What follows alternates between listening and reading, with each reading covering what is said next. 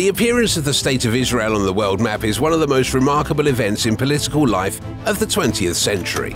The creation of Israel was preceded by decades of struggle and conflict. In the new episode of How It Was, we will tell you how the Jews managed to create their own state. You will learn how the world's superpowers decided the fate of the new country, while the USSR, being an ardent opponent of Zionism, unexpectedly for everyone supported the creation of Israel, and why, just a day after its establishment, 5 neighbors at once declared war on the newly born state. The history of the Jewish state dates back to the 2nd millennium BC. According to the Bible, Eretz Israel, the land of Israel, was bequeathed by the Jews by the Almighty Himself. It is here that the main Jewish shrines are located. The ancient states of Israel and Judea that emerged in this place were often annexed by different invaders. In 63 BC, the Jewish state lost its independence, becoming a Roman protectorate.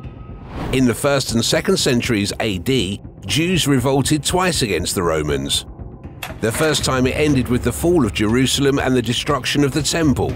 For the second time, after the suppression of Bar Kokhba revolt in 135 AD, the Romans expelled many Jews from Judea and changed the name of the Judea province to Syria Palestina, which most scholars conclude was done in an attempt to remove the relationship of the Jewish people to the region.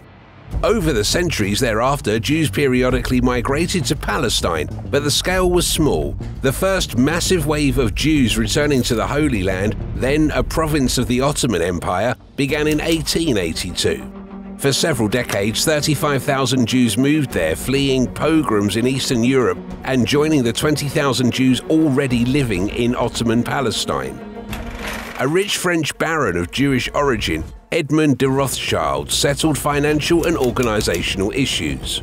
This period of Jewish history is called the First Aliyah.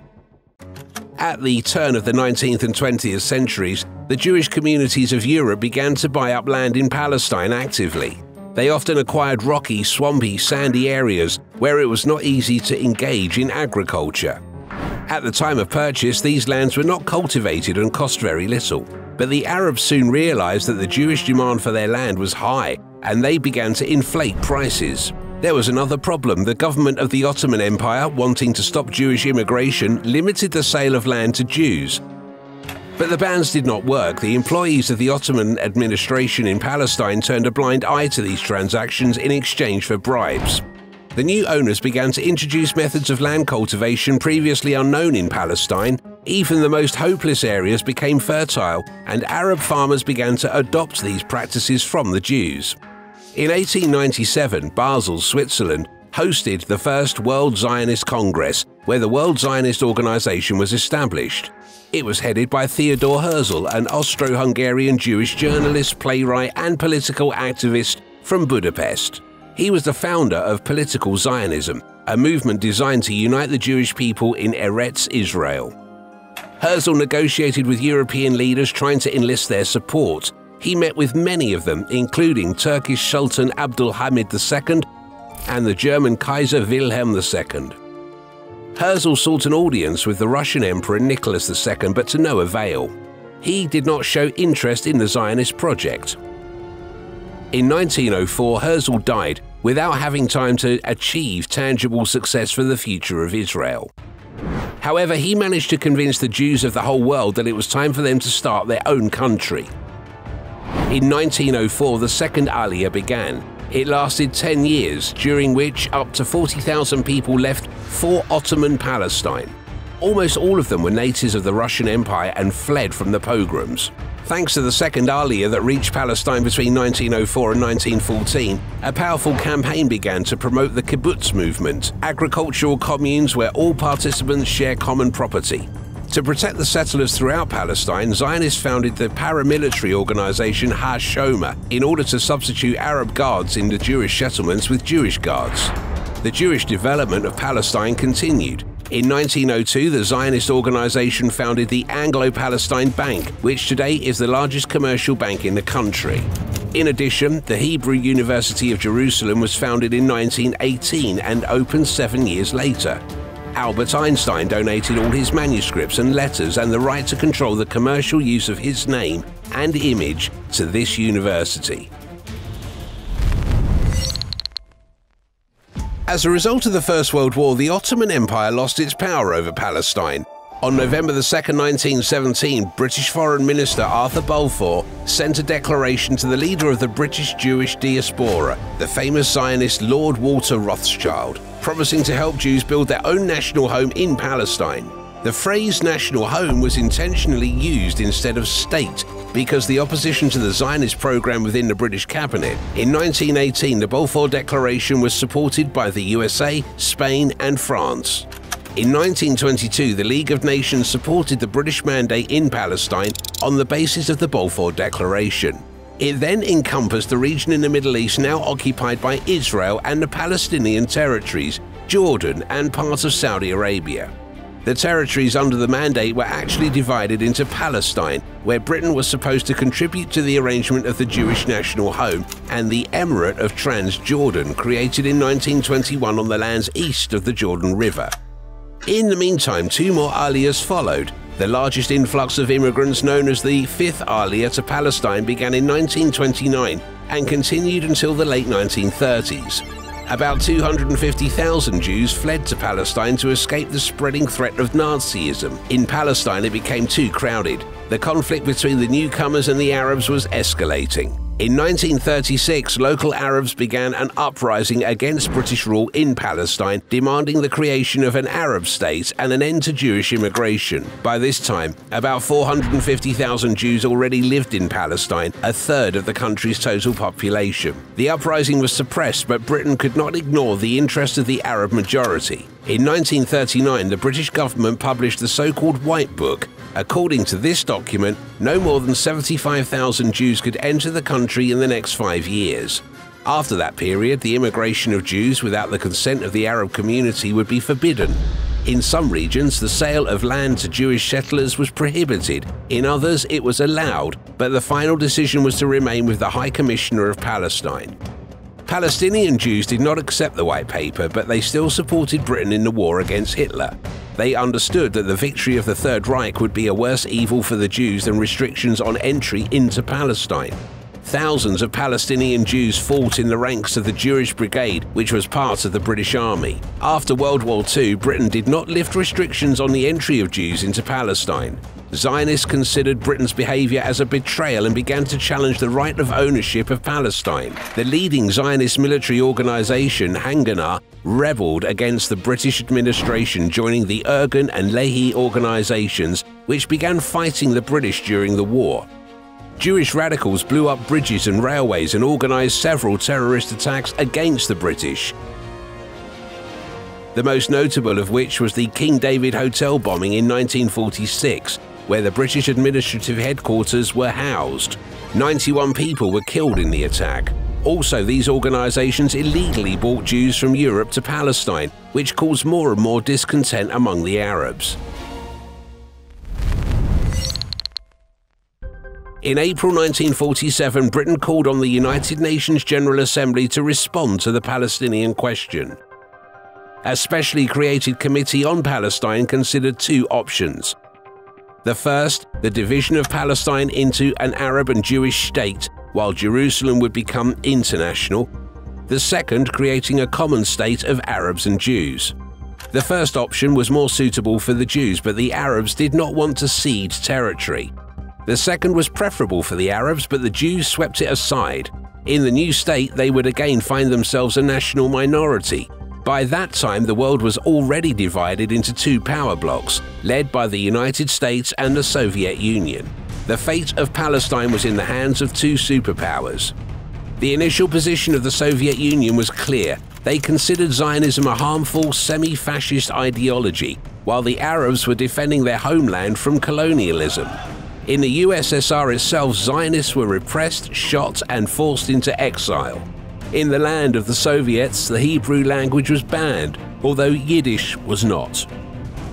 The United States feared an alliance between Arabs and communists. Some members of the American political elite believed that the United States should intercede for Palestinian Muslims so as not to spoil relations with them. At the same time, in the United States, Jewish voters were much more than Muslims.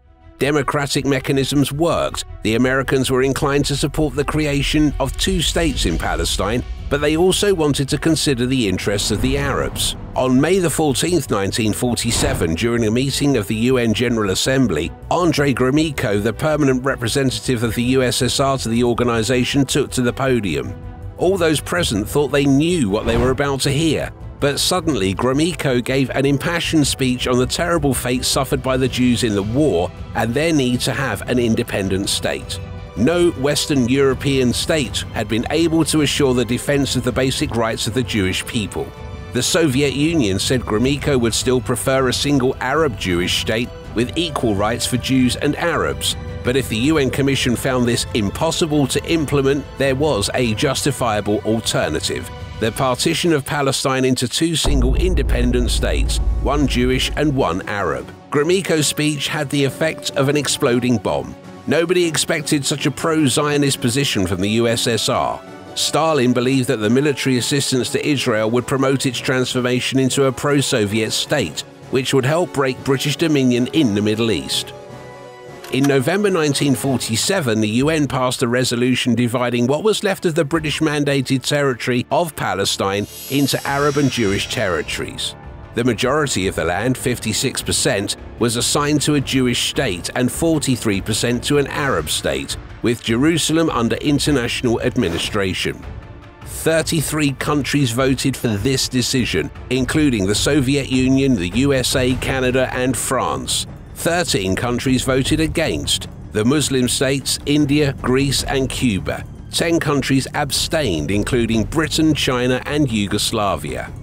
The air already smelled of war. The plan would deprive the Palestinian state of key agricultural lands and seaports. Therefore, outraged Palestinian Arabs struck first. The Jews responded in kind. The flywheel of violence began to unfold throughout the country. The British did not intervene, and the Americans did not send their troops to the Middle East to maintain order. Jews found themselves in a minority position, surrounded by hostile Arab states with no weapons and money flowing in from outside. In January 1948, Zionist leader David Ben-Gurion sent Golda Meir to United States to collect money from the wealthy Jews living there.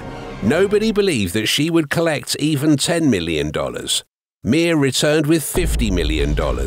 It was a phenomenal amount at that time, about $400 million in modern money. Now the Jews needed weapons. There were many of them after the Second World War, but it was not easy to get them. America imposed an embargo on arms supplies to Palestine. Help was offered by the communists who controlled Czechoslovakia. Its military industry had served the Third Reich, and after the war, plenty of weapons were stored there. This was Stalin's next anti-Western move. In the spring of 1948, the first machine guns, rifles, and cartridges from Czechoslovakia were sent to the Jewish part of Palestine. In addition to small arms and ammunition, the backbone of the Israeli Air Force, 25 Avia S-199 fighters, were bought from Czechoslovakia. It happened just in time. The situation in Palestine had become critical. The armies of the Arab countries stood on its border and just waited for the British mandate to end and Her Majesty's soldiers to go home. On May 14, 1948 at 4 p.m., 8 hours before the end of the British mandate, David Ben-Gurion proclaimed the creation of the Jewish state of Israel on the territory allocated by the UN. In fact, the United States became the first state to recognize the existence of Israel. President Harry Truman announced this on the same day, but legally, the Soviet Union was the first country to recognize Israel. It happened on May 17th. Great Britain officially recognized the Jewish states only in April 1950.